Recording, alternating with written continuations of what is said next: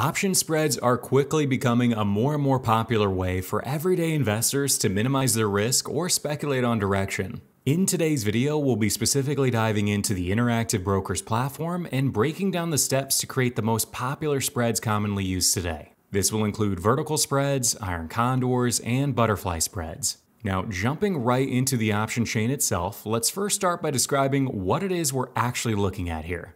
To begin with, looking in the upper left-hand corner of the chain, you can actually see what stock it is that we're trading. So in this case, we're trading Alibaba, or BABA for short. Just to the right on that same line, we can actually see how the stock is doing today. So right there it says Alibaba last traded for 86.86 and it's currently up 11 cents a share.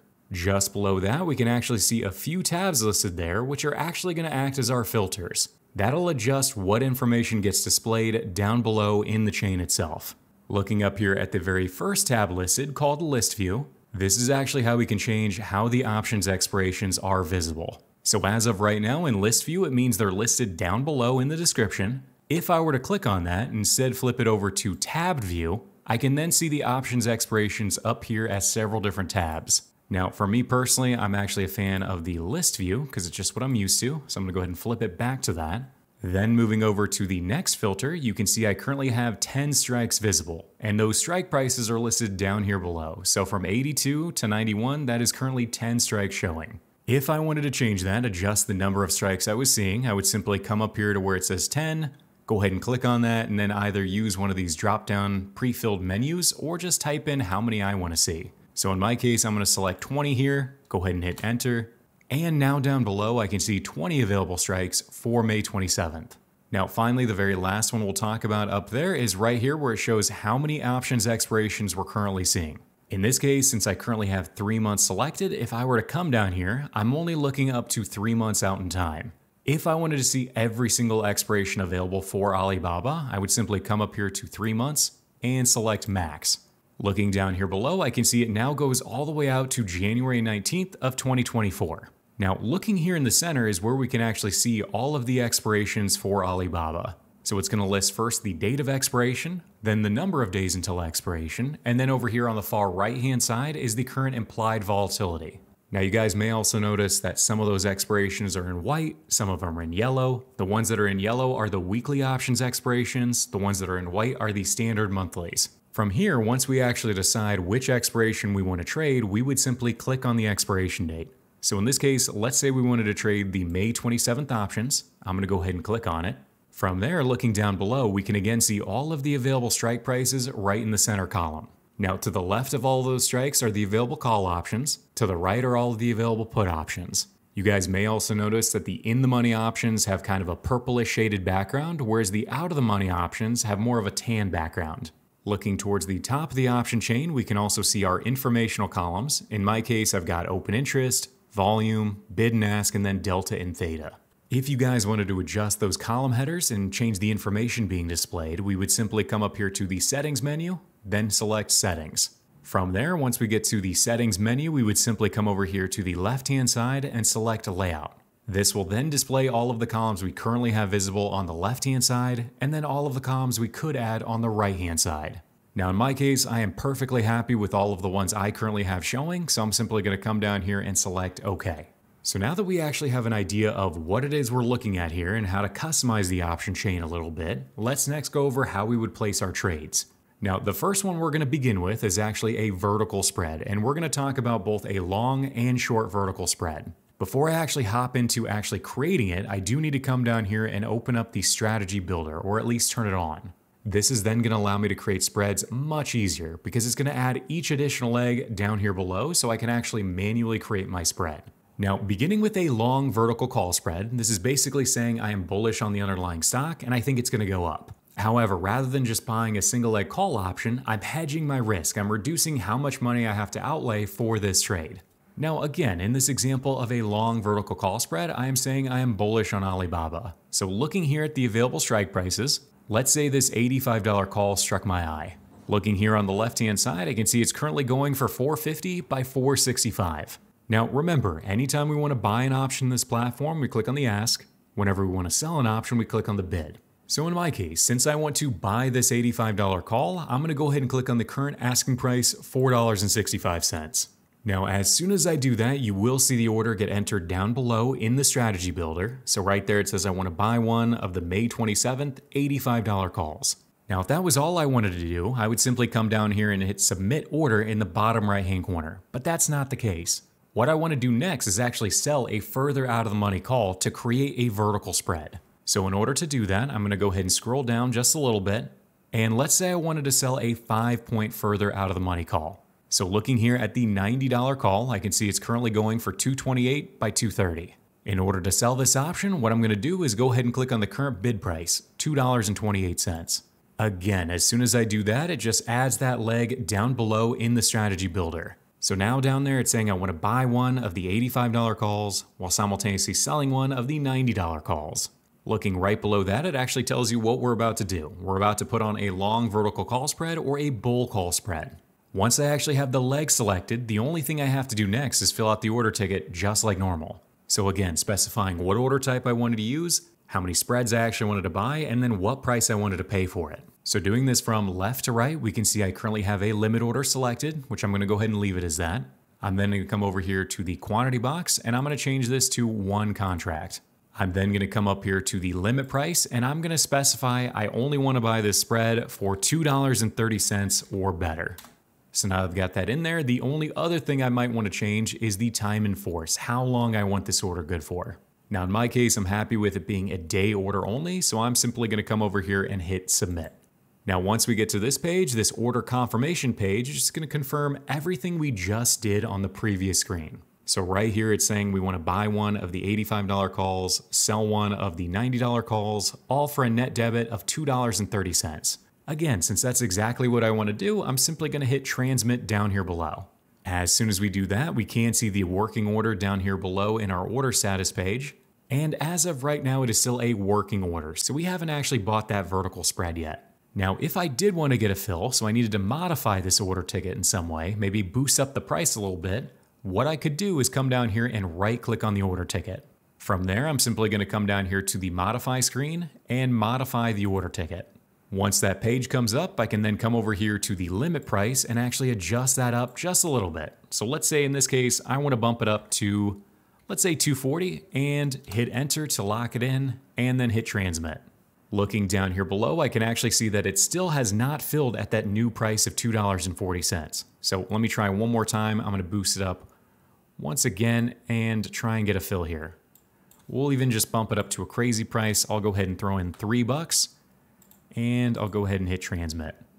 All right, this time we can see that the order has filled this time. I was actually able to buy that vertical spread for $2.46. I also have the ability to see that that filled by looking over here at the right. It now says I have a BABA May 27th 85 by 90 bull call spread. Now later down the line, if I decide to close out this vertical call spread, like let's say I wanted to sell it for $4 to take a profit, all I would have to do is right click on it. Then I would come over here to this pop-up window where it says trade, and I would click on order entry here. Now, since I don't actually have an order entry tool somewhere on my actual layout, it's going to create a new pop-up window for me. All I have to do with this window is actually specify what I want to do. So in my case, I want to sell this vertical spread. I want to sell my 1 vertical spread, so position 1 here. I'm then going to come down here and specify the price. So let's say I only wanted to sell this spread if it went back up to $4, because that would be almost $150 in profit. Now, once I'm happy with that and I've got the price locked in, I'm going to go ahead and flip it over to a good until cancel order. And now I'm going to hit submit and then hit transmit. So now looking down here below in the order status page, I've got a working order to sell that vertical spread if it ever hits $4. But again, this would be a long vertical call spread where we are bullish on the underlying stock. And if you wanted to do a put spread, it would be roughly the same exact thing. However, if you instead wanted to sell a vertical spread, the process is going to be very similar, but slightly different. So let's go over that next, but let me first flip to a different stock ticker. We'll come up here to BABA, and we'll go ahead and throw in, let's say Microsoft, MSFT. Looking down below, I now have the Microsoft option chain, and let's say for this one, I wanted to sell a vertical put spread. Now, selling a vertical put spread means I'm neutral to bullish. I think the stock price is going to stay above a certain level or go up ideally. Looking down below in the option chain, let's say for this example, I thought Microsoft was going to stay above 245 for the next 4 days. Looking to the right, I can see the current price for this spread is currently going for 73 by 74 cents. Now, if I wanted to sell this 245 put, what I'm going to do is click on the bid price, 73 cents. Just like before, that option will go down below in the strategy builder, and then the only other thing I need to do is buy the further out of the money put. Now, for this example, let's say I wanted to put on a 10-point wide vertical spread. So looking up here, 10 points further out of the money would be the 235 put. Looking here, I can see it's currently going for 23 cents by 24 cents, and since I want to buy that option, I'm going to go ahead and click on the current asking price. Now remember, in the case of a vertical spread, we're generating income, so we're actually doing this for a credit. We're getting money up front. Now the way that we get to keep all of that money is if the stock stays above our short strike. In this case, all we're hoping for is for Microsoft to stay above $2.45 a share. As long as it does that, we can see down below the credit we're going to be receiving is 56 cents. Now, if I wanted to do that, we're going to come down here to the quantity box. I'm going to specify 1.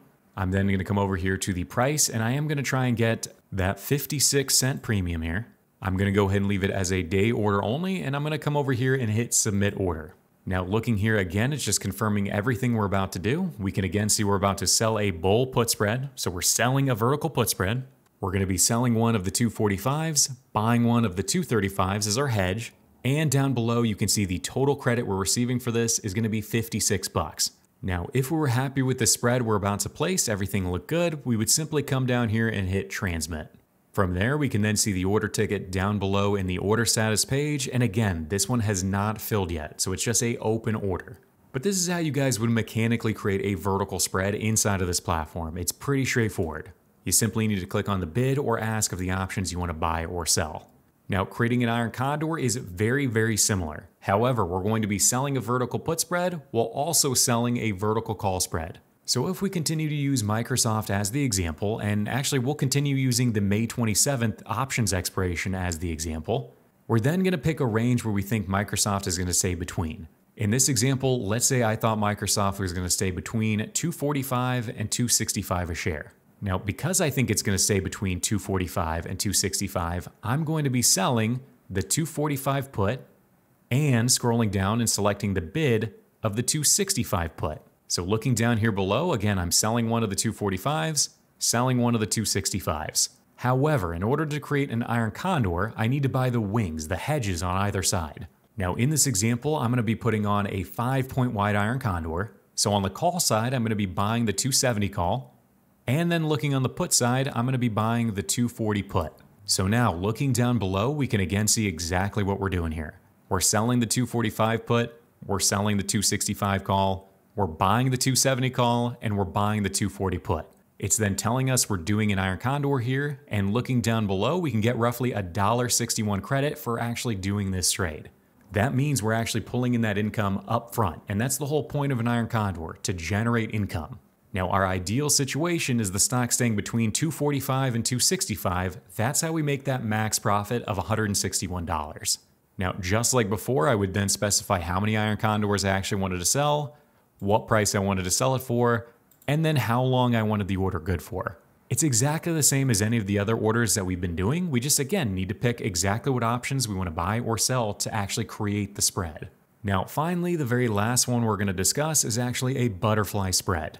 Now, a butterfly spread is thought of more of as a neutral trade where we don't think the stock is going to do much of anything. However, I usually think of it as more of like a lottery ticket. With a butterfly spread, we're actually picking an exact price and an exact time of day where we think the stock is going to be. So jumping into it, let's first go ahead and delete all of these legs out of here so we can go ahead and start fresh. And I will actually still use Microsoft as the example. Now, generally speaking, when we create a butterfly, we're going to pick the exact at-the-money strikes to actually do this. So in this case, we can see Microsoft is trading for roughly $260 a share. And let's say we wanted to sell 2 of the 260 puts here.